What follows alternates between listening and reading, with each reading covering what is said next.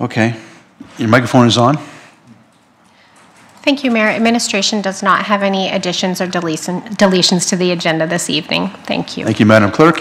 Would you please put the agenda on the screen on the motion to adopt the agenda?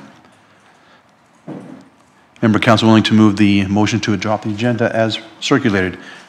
Councillor Penrod, I'll call upon you to make that motion. I'm the adoption guy. I move that the September 17th, 2024 Committee of the Whole meeting agenda be adopted as presented. Thank you, Councillor. Discussion on the motion?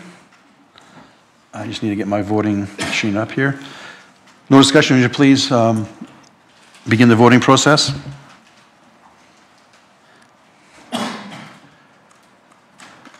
That carries unanimously in favor of the motion. Thank you, Council. Next, our adoption of the minutes from the Committee of the Whole of July 16, 2024. Is there a mention, Member Council willing to move the motion to adopt the minutes of the previous Committee of the Whole? I'll wait for the motion to come on the screen.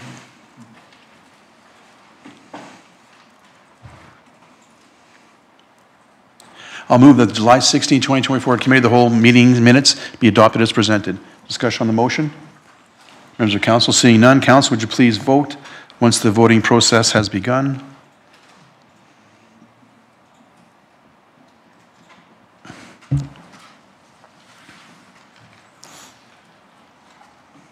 Thank you, Council. That also carries unanimously, 7-0 in favor of the motion. Thank you. Madam Clerk, no open forum guests this evening is my understanding. Is that correct? I'm just going to get your mic on here.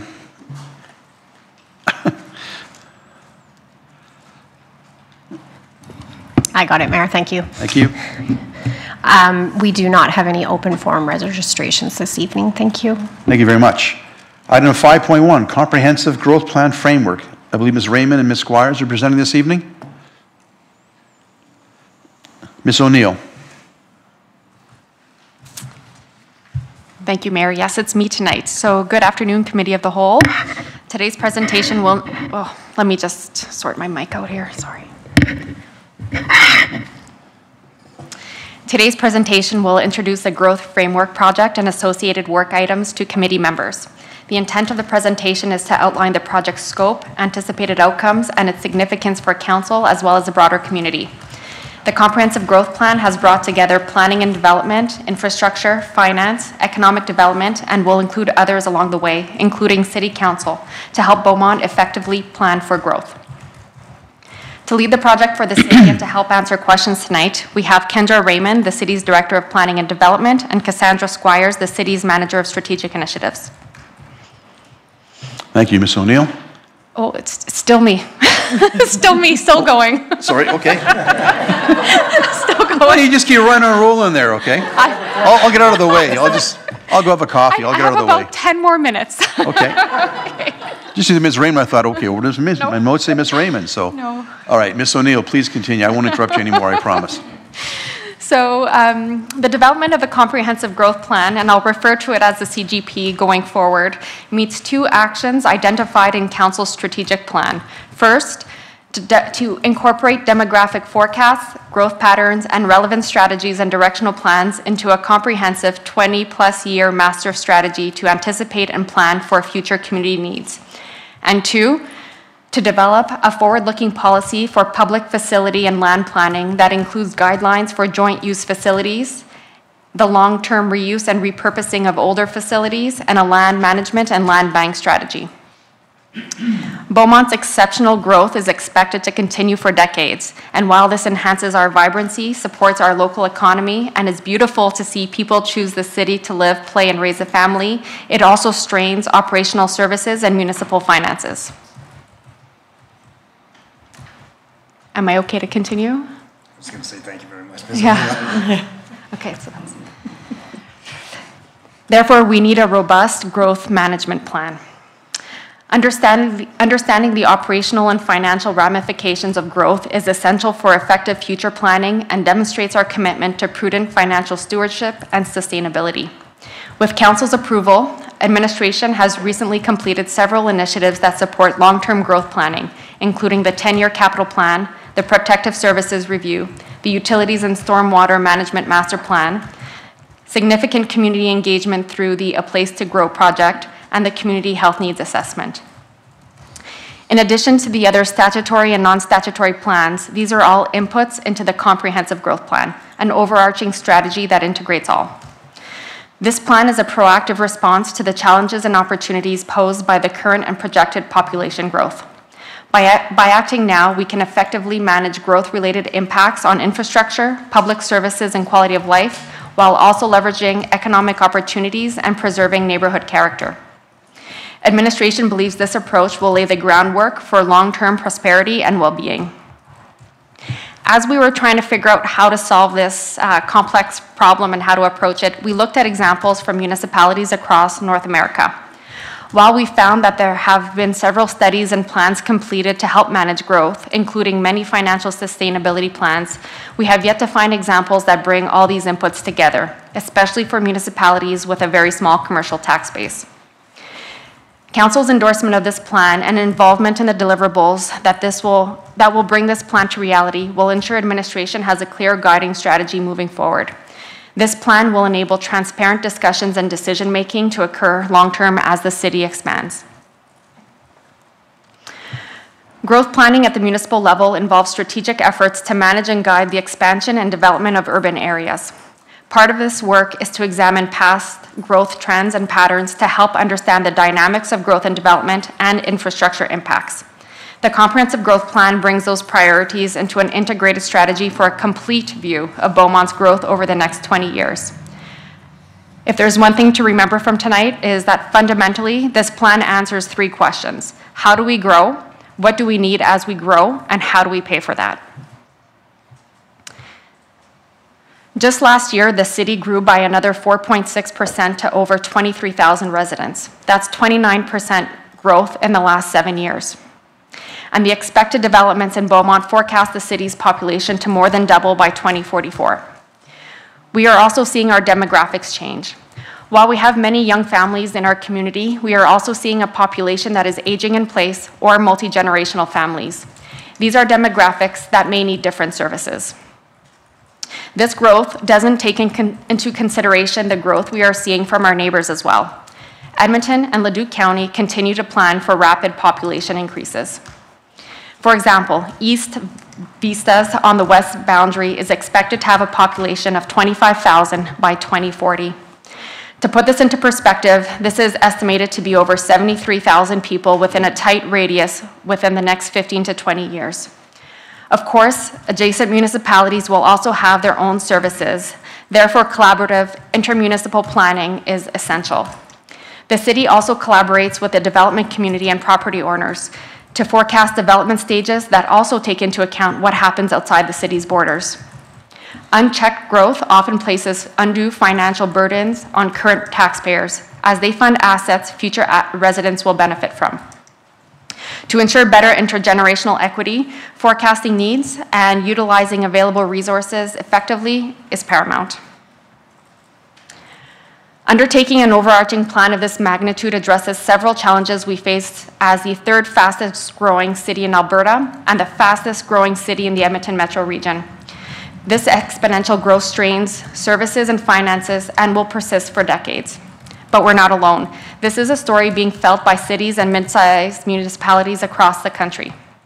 Beaumont's over-reliance on residential tax revenue further exacerbates the challenges we are facing, as does the decreased funding to municipalities from the provincial government to support their growing infrastructure needs. And perhaps more importantly, there are challenges to undertaking long-term, multi-year budgeting without responsible growth policies that define how and how fast we grow, and without defining the services we want to provide as the demographics change. This project will lead to far better outcomes for Beaumont residents. It will improve administration's and council's plans for growth and future infrastructure needs. It will provide comprehensive and transparent capital planning based on service classifications. It will equally distribute the cost of growth. It will improve our financial modeling and forecasting for better decision-making in the long term. It will better inform negotiations with developers on municipal needs. And it will provide a framework for decision-making, reduce uncertainties, and enable goals and objectives to be met by introducing expanded policies related to growth. Sorry for the small font on this one. The CGP will bring the tactical nature of the financial plans, asset management, statutory and non-statutory plans, and annual work plans and the 4-year corporate business plan together into a long-range view of our community. This strategy puts action to the visions identified in the municipal development plan and in council's strategic plan. So how are we going to get this done? The discovery phase, phase 1, includes developing an inventory of information from various departments. This would include an inventory of developer-contributed assets and timelines for these assets to transfer to municipal management. An inventory of actions from statutory and non-statutory plans. The results from the A Place to Grow project. Data on current service levels and long-term operational impacts from developer-contributed assets and more. Administration will also look to develop a decision-making rubric for capital projects to assist with right-sizing public infrastructure and amenities, as well as a service classification system to help prioritize project initiatives. Administration is currently undertaking the work in this phase. Phase 2 is a development phase and will include several policy and program-related initiatives to inform the project. In this phase, Council will see responsible growth policies that aim to balance the needs of development with considerations for sustainability, equity, and quality of life for residents. We expect this work to be completed by Q1, Q2 of 2025. Administration will also bring forward expanded service levels to include recreation, protective services, library services, schools, and more. This will allow for better projections of needs as the population increases. For example, if there were to be a service level stating that Beaumont requires a library facility with X square footage and a collection of X number of items for every 20,000 residents, then based on population projections, the city will know when this project will need to come into play, where it will be placed, and how we will budget for it over time. We will also look at improved development agreements with developers, requiring more mandatory amenities to support the city's needs. Think trails, rinks, spray parks, that kind of thing. The city's offsite levies help solve an important sustainability piece of the puzzle, and our bank policy will be an important part of this development phase. This policy will guide the use, acquisition, and disposition of city land. It will also provide guidance on how municipal reserve land is used and acquired to help guide decisions and meet the needs of current residents without compromising the needs of future ones. So think future school sites, for example. This policy may also consider whether the municipality invests into the development of area structure plans on lands within the city to help drive commercial investment. And the policy will look at how to ensure an adequate supply of lands available for commercial development. This brings me to the third phase of the project, the financial analysis. Once the development phase is done and we have a complete picture of the data and needs for the community, this information will be incorporated into financial modeling, including the updated offsite levies, expanded indicator research, and more. This financial analysis will be the start of multi-year financial plans with a more accurate representation of the community needs over time. What we do today impacts what we can do tomorrow. Previously, without this aggregated data and long-term projections, it has been difficult to predict what will be needed. However, expanded service levels, improved development agreements, and more will provide administration with the information they need to plan longer term and find solutions to the growing financial needs. We are estimating to complete this project by the end of Q1 2026. And finally, phase 4 is really about ensuring the integration of the CGP into the corporate cycle. And with that, we will be taking a look into how the city undertakes other master plan work to ensure that those master plans are developed with clear actions, timelines, and costs that can then be easily added into the CGP for Council's consideration. We expect the CGP will be renewed and revisited every 4 years following the timeline of Council's strategic plan and updated annually with the annual budget process and corporate business planning activities. There are several inputs into the comprehensive growth plan that will require Council's feedback and/or approval along the way. Those items will be brought forward individually as we work through this project plan. Administration is excited at the prospect of this important project and hope that we can be a municipal leader in municipal planning once this work is completed. With that, we look forward to your questions. I do think that questions related to developers and offsite levies may be better answered during the next item on Council's agenda, though. Thank you.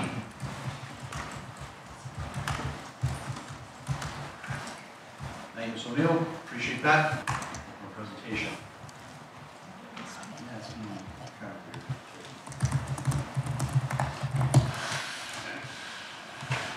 See no questions, then, oh, there's a all of a sudden here. Perfect. Hang on a second. Councilman Newkirk, I'm trying to get your microphone going for you here. You have the floor, Steve. Yeah, thank you for the presentation. I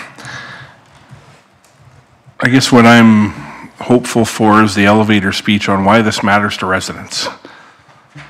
And the reason I say that is because, you know, Beaumont is the third fastest growing municipality. You know, there's some important bullet points in here around, you know, what it takes to grow and some of the challenges and stuff, and, you know, why do residents need to know what we're planning here? What's our message to residents with all this? Ms. O'Neill? Thank you for the question. I think the message is that right now we have several plans that we bring forward to council through the budget process. The CGP would allow us to plan for growth with one plan. This plan will develop policies that we currently don't have with respect to service levels. For example, the protective services report that council would have recently seen. How can council set policies so some items are automatic as we plan for this growth? Yeah, it's the opportunity to bring together a bunch of pieces into one place, right? So, you know, as we enter into budget and we have, like you say, we have a report in our hands that we reviewed months ago that required thought and input into budget, and, you know, we see all those pieces coming together. That's kind of what I brought from it, is everything in one place. So, yeah, thank you. Thank you, Councillor. Next to speak will be Councillor McCook, please. Kat, you have the floor. Thank you, and thank you very much. I definitely like that it can be renewed in conjunction with Council's strategic plan as well. I think that will follow nicely. One of my questions was, how does it kind of fit in with some of the other plans? And I just want to ensure that we're not putting too many plans together, but I guess this kind of wraps them all together. I just have a few questions. So, what specific measures are we going to put in place to ensure that the comprehensive growth plan will balance kind of the sustainable growth piece while also maintaining our city's character and everything like that, especially as we're looking to drive commercial tax base as well? Exactly. Through the chair to Councillor McCook, great question, and that's what we're hoping the comprehensive growth plan will solve. We currently don't have any growth-related policies. It will be very important to ensure that we have an adequate supply of land for commercial tax base. So taking that broader and longer term look on the next 20 years to ensure that the development staging is appropriate will be a key input into that policy, I believe. I don't know if Ms. Raymond wants to add anything. No.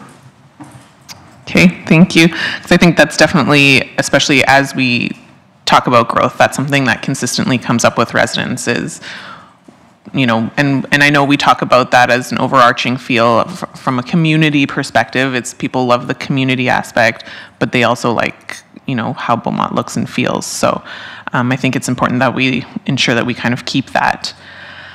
Can you also elaborate, and maybe this is something that will come with the completion of it, but our strategy for kind of securing additional funding through government grants and how the CGP will improve our chances in these applications?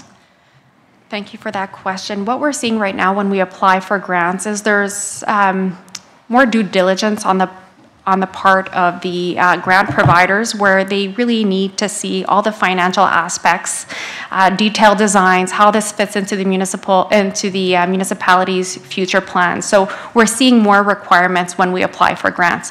Having the CGP ready and a clear plan of what we're going to do and hopefully how we're going to work with our neighboring municipalities will assist us as we apply for grants. Okay, perfect, thank you. And I presume some of the data and stuff that will feed into this will help with that as well? Yes. Okay, just a couple more questions, Mayor? Please continue. Okay. So how will this CGP, if at all, incorporate any feedback from the community and from focus groups like we've done in the past, like a place to grow, and what kind of additional engagement is planned as the plan kind of progresses? Thank you for that question. Engagement will still be part of all the master plans that will be renewed on whatever their cycle is, and those feed the comprehensive growth plan. From the comprehensive growth plan, the idea is that we can then develop a multi-year budget which council would approve, and the budget goes through its own round of engagement. Finally, significant public engagement like the A Place to Grow project is a key input as we determine, as we work on phase 1 of this project to get it started. Okay, thank you. And then my last question, I guess, is, so given that our projected completion is 2026, will the CGP kind of be flexible enough to adapt to any unforeseen economic situations or population changes, and how are we going to kind of adapt that? Yes, exactly. That's the plan. So the CGP is meant to be very flexible with multiple financial levers. So if grants decrease, then council would have to decide, okay, we have less money, do we pull another lever? That could be a tax increase or whatever council decides, or shift projects. But the CGP is really intended to provide a one-stop shop for council to understand impacts financially, what projects can move, how do we reprioritize based on some sort of a rubric. Okay, thank you. So it essentially will help us definitely have a more clear vision as to what we can do, and hopefully be more adaptable to changing circumstances. Exactly. Based on the data and everything put together. Okay, thank you very much. I look forward to having this completed. Thank you, Mayor. Thank you, Councillor. Appreciate that. And with that, my next speaker will be Councillor Penrod. Councillor, you have the floor. Thank you, Mayor Daniluk. Appreciate the report. Couple things that I just wanted to comment on positively that tweaked my interest. The first is the proposed development of a rubric for evaluating and prioritizing capital projects.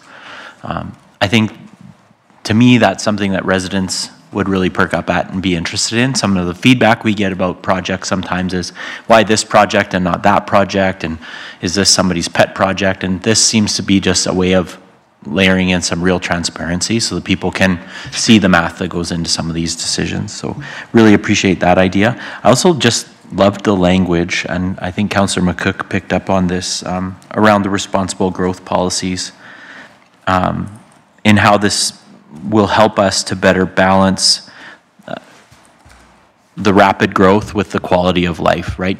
Balance keeping our doors open to all the new wonderful people that want to come here, but also paying attention to the people who are already here and some of the anxiety they feel about this rapid growth. And does it mean a possible erosion of some of the quality of life that brought us here, right? So that's like the number one comment and kind of topic that's just below the surface of every interaction that I have with residents. And so I really appreciate this as a way to address that in a really kind of concrete, systematic way. So thank you. My question is maybe a bit of a restatement of Councillor Van Nieuwkerk's question. Why is now the right time to do this work?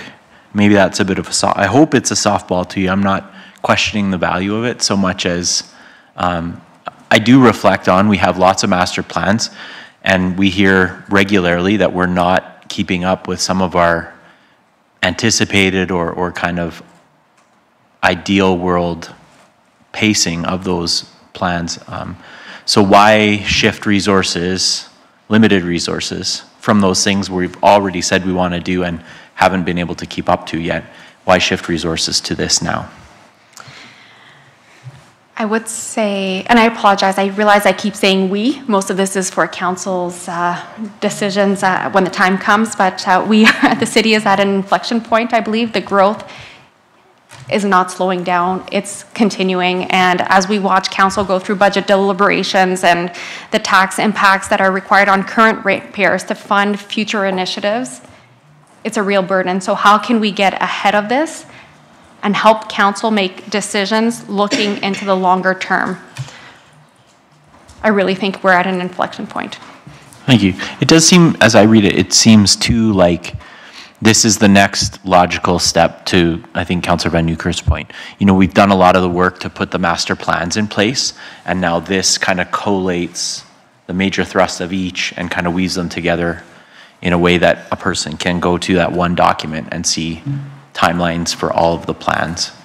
Thank you for articulating a much better answer than I provided. I like to answer my own questions. Thank you, Councillor. Appreciate that. Councillor McCoff-Swain, you have the floor. Sam. Thanks, Mr. Mayor. Yeah, I think just generally we get a lot of questions around how you're planning for everything school site. You touched on it. I think my message so far has been we've got all these other plans, it's under control, right? And so what I'm really looking forward to with this is being able to actually point them to it and say, here it actually is, because it's been hard to be able to articulate that we've got it under control. I know that you do think about how we're planning and growing our community, but what I see from this is an ability to be able to point them directly to take a look and read it. And I think that would be my only piece of feedback on it, would recognize this as a plan for us and how we run the city, but a way that residents can understand it as well, right? And the last thing that anyone here wants is to come up and spend a couple of years on this great plan and have it sit on a shelf, right? So, yeah, really looking forward to this.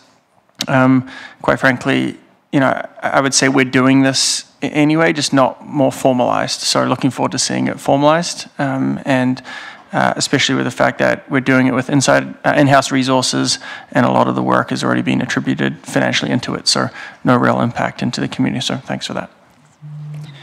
Thank you, Councillor. Appreciate that. Next on our list to speak is Councillor Parner, followed by Councillor Natalibus. Kathy?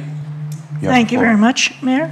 And my only disappointment is that this didn't happen 20 years ago, and you know we had it done. 20 years from now is a long time, but when's the best time to start? Like now. The best time to plant a tree. Yeah. So I'm really all for it. I think it makes a whole lot of sense, and it's a big, huge piece of work. I don't have to tell you that. Question-wise, I did some of the research as well, just to kind of get my head around some of the population increases in our region. And so one of my questions is, and I think you alluded to this, what other municipalities in our region are doing anything like this? Have you heard from any? Thank you for the question. Not in our region, but we are following Cochrane very closely. We are heading towards where Cochrane is today, and they've recently completed a growth study, redone their off-site levies. So we are a few thousand people behind them, but they have found we're trying to get ahead of where Cochrane is in today. The City of Calgary also has excellent financial sustainability plans. We've looked at various examples. In the region, I can't say specifically, but definitely two municipalities that we watch closely are Cochrane and Airdrie. Okay, good. And the other question that I had was around the hierarchy, the chart in here that shows the hierarchy. So where does council's budget fit in, and where does council fit in with the plan? If it goes to the point where these are policies and council is constrained, that's not gonna work. So where does that fit in, and how do you do that back and forth between council's decision making around budget, which is key and critical? We don't want to take that out of the council's hands, but we also want to guide them in terms of like the good thought and the good work that goes in beforehand. So what are your thoughts around the hierarchy and how that decision making is going to be made? Thank you for the question. I believe the hierarchy starts with the MDP. It's a council approved plan, council strategic plan. Those two documents would set the vision, hopefully, for council's decision making. With respect to the policies, these would be council policies. So if council wishes to adjust the policies, they can do so. How this would fit into the, let's say, annual cycle, all the master plans, we're trying to aggregate them into a comprehensive growth plan. Those actions in the comprehensive growth plan would translate or trickle down into the budget document. Council would approve the budget. If council wishes to make some changes, reprioritize, add, delete, those changes would go back up into the comprehensive growth plan so that council would have a full view of the next 20 years of the impact of that budget decision. Sounds good. So it's cyclical. That sounds like a good plan. Again, it's going to depend on a lot of players and how that all works out. It also reminds me a lot of the Edmonton growth plan in terms of the metropolitan area and the work that went into that. You know this as much as I do. It's going to mushroom because one thing leads to another that we don't anticipate. But it isn't so much the document as it is the process that we would go through to get there. So I really do applaud. It's very ambitious, and it's going to be great in 20 years. But no, hopefully we'll see the impact before the 20 years. Thank you. Thank you, Councillor. With that, Councilman Telebus, Nathan, you have the floor. Perfect. Thank you very much, Mayor, and thank you for the presentation. A lot of good information there. Probably touched on a little bit, but I guess my first question would be, what sparked this initiative? At what point did we feel, hey, either we have a gap or we have an issue or we can do better? And what kind of led to this? Thank you for the question. I keep coming back to we're at an inflection point with our population. As we go through the budget process, there is a concern. Are we able to ensure that this city is able to meet the needs of future residents? What amenities do we need? What are the state of our facilities? When do we need the next hockey rink? When do we need the next library? How do we start saving today for what we're going to need in the future? And I apologize, I keep saying we. When does council need to start saving today for what the city is going to need in the future? Perfect, thank you. Obviously, running through kind of the hierarchy here and the plan that's in place, it incorporates, as Councillor Munkoff-Swain had mentioned, a lot of the programs as well as plans that probably exist.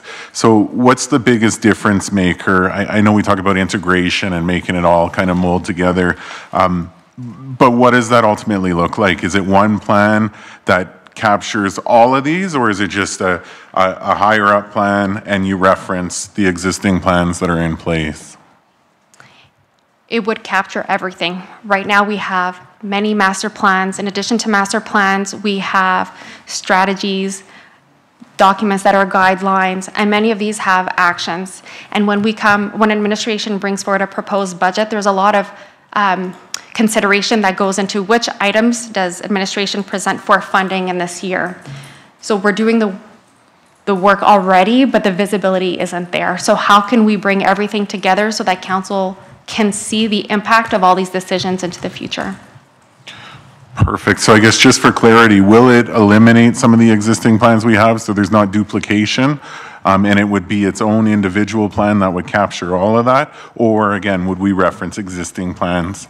Thank you. No, it would not replace existing plans. We will still need to have a transportation master plan, a social plan. Those still need to be in place. This will help prioritize all those actions in those master plans and see any linkages between actions in other plans. Perfect. And I guess last question, and this might be a little foresight into the future that we can't answer, but we talk about reduced funding from the provincial government. Do you feel that having a plan like this where we can demonstrate our requirements would actively assist us in our ability to get additional funding, depending on each project, but just being able to prove there's a need? Thank you for the question. Yes. Yes, we know that the Federation of Canadian Municipalities is looking at developing a new municipal growth framework. We know that the provincial government announced funding for, I can't remember the exact name, but a growth grant for municipalities. We have not seen the details of that grant. How will that grant be allocated? We don't know. But the more that we can prepare and demonstrate the needs that the city has, as well as our infrastructure deficit, I believe the city will be best positioned, and we can use this as a differentiator and elevate and enrich our advocacy efforts to the province and support FCM in their advocacy as well. Perfect. I feel like you're on a roll with your answers here, so I'm trying to come up with another question, but I won't. So, I appreciate the feedback. Thank you. Thank you. That was a good one. Thanks. Seeing no further questions, many members of council, most of my questions were essentially asked by somebody on council, or one of your answers maybe took after my question for me. So with that, thank you, Ms. O'Neill, for the presentation. And moving on our agenda then is, next is item Item 6.0, councillor inquiries. Any councillor inquiries this evening to be made? I'm not aware of any, but some may have popped up since we began our meetings this evening. Seeing none. All right, our next item is our closed session, 7.1, offsite levy council education session. I believe we will have a motion to move in camera, and then we'll take a member council willing to move the motion before us to move in camera. Councillor Barnhart, I'll ask you to make that motion, please. Thank you, Mayor. Pleased to say that council move into closed session at 7:22 pursuant to the Freedom of Information and Protection of Privacy Act, sections 24 and 25. Perfect, thanks. Give me 1 second here. Discussion on the motion from members of council? Seeing none, council, would you please begin the voting process, please?